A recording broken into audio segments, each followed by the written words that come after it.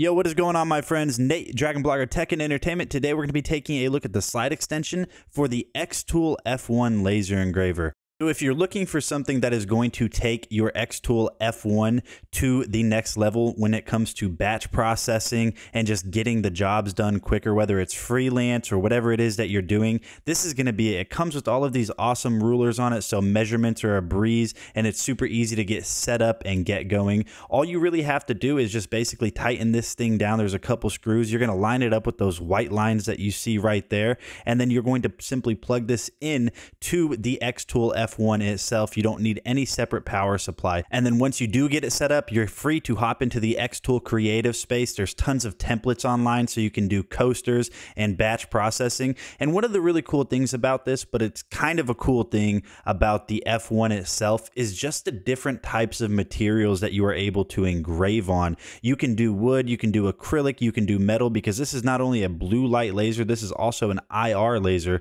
So it's going to engrave on metal and some of those more dense plastics even easier than just a non-IR laser. And you can see that right here. It's just kind of sliding along. I kind of sped up the video just a little bit so you guys can kind of see what's going on. I'm just creating something here simply just to film this video. I didn't really know what to do, so I just put in some text that I saw online.